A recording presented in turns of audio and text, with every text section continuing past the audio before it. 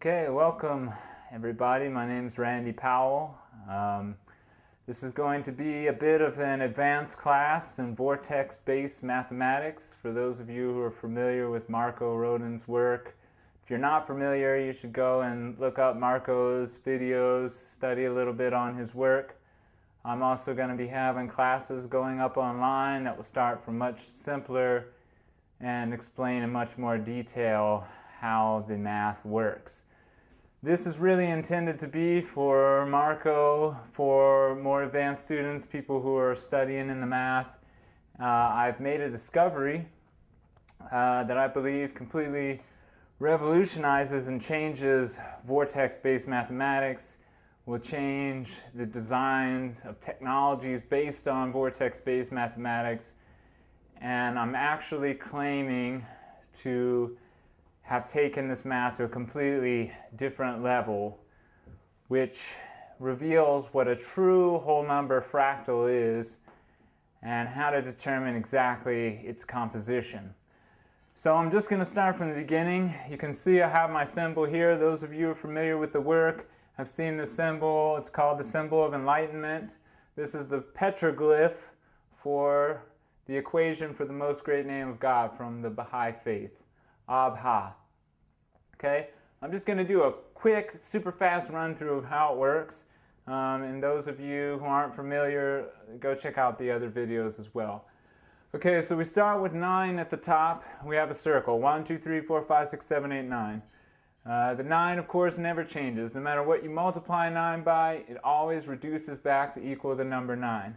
All numbers, as we do functions on this, are going to reduce back to single digits. Why? Because we're looking at the underlying pattern.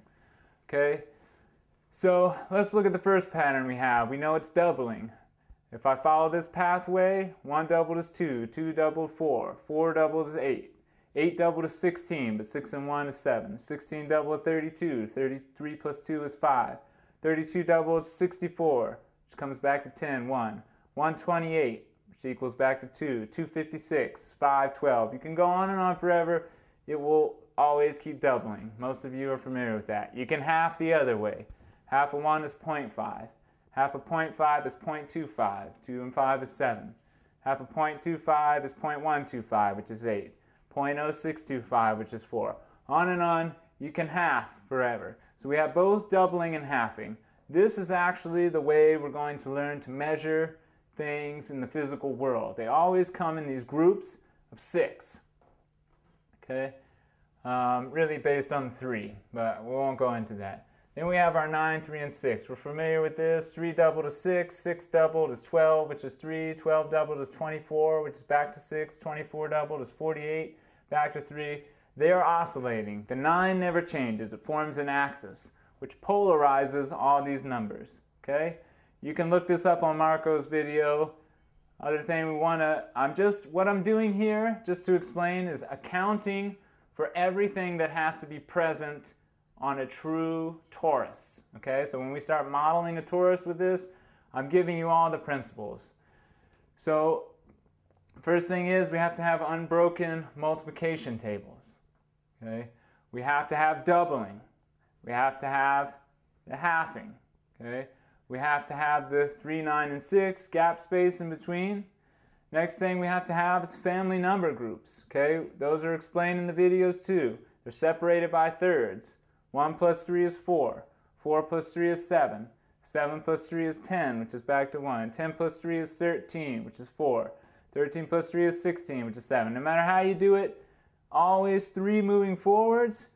When you go backwards, 1 plus 6 is 7. 7 plus 6 is 13, which is 4. 13 plus 6 is 19, which is back to 1. 6 going backwards. 3 is representing forward motion. 6 backward motion. So we're going to see this on all levels of the torus. Same thing for 2, 5, and 8. Going 3 forward, 6 going backwards. Okay? And our third group, 3, 9, 6, also separated in thirds like that. So you have to have these principles going on. The doubling and halving, the lining up of these pairs, your family number groups, all of those are going to be existent in the symbol. And all doubling circuits must begin and end at the same place. Okay? We have to be able to produce these circuits so they line up in order to create a shear along the torus. So those of you who have been working on that are familiar with that. Just an example of a shear, it's made out of reciprocals on this symbol. So I could use 1 as a control because this symbol is just using 1 as my control. 1 times 1 is 1.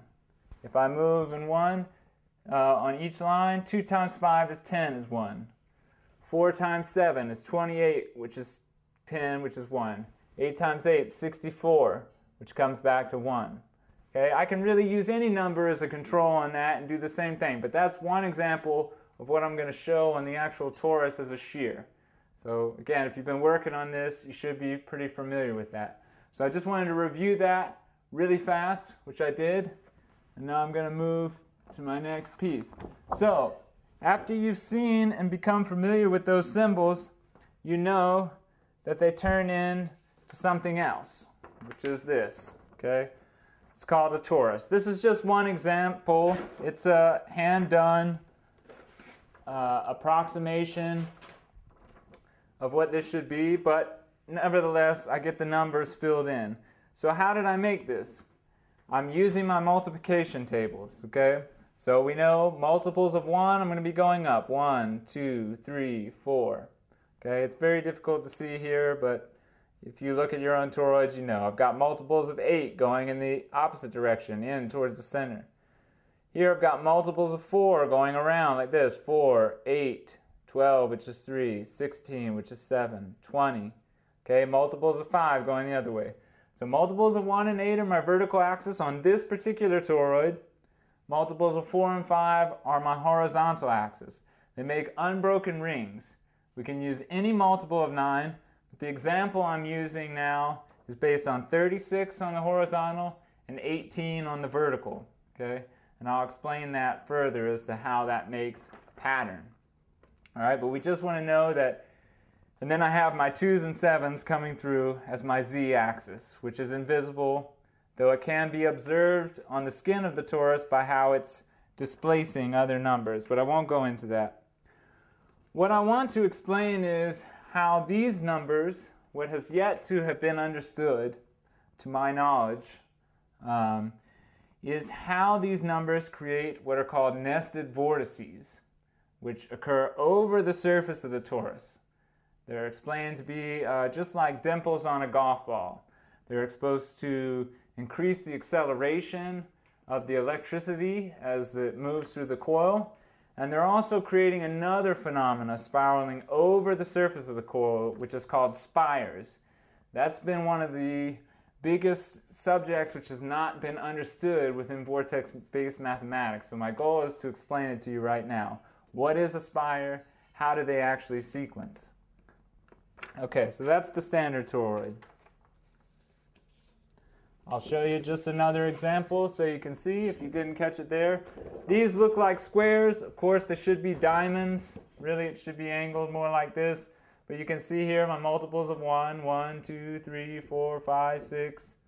And then I've got multiples of 8. Here, 8, 16, which is 7. 24, which is 6. 32, which is 5. So they're running in opposite directions.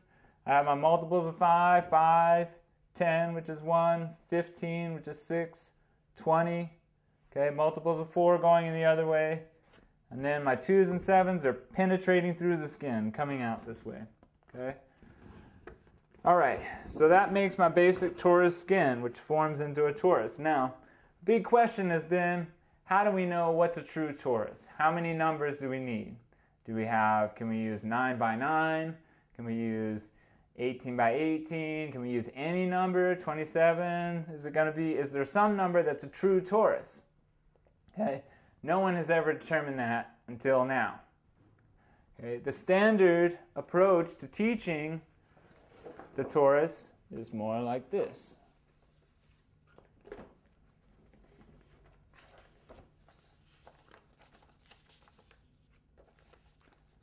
See, I don't have the model for that.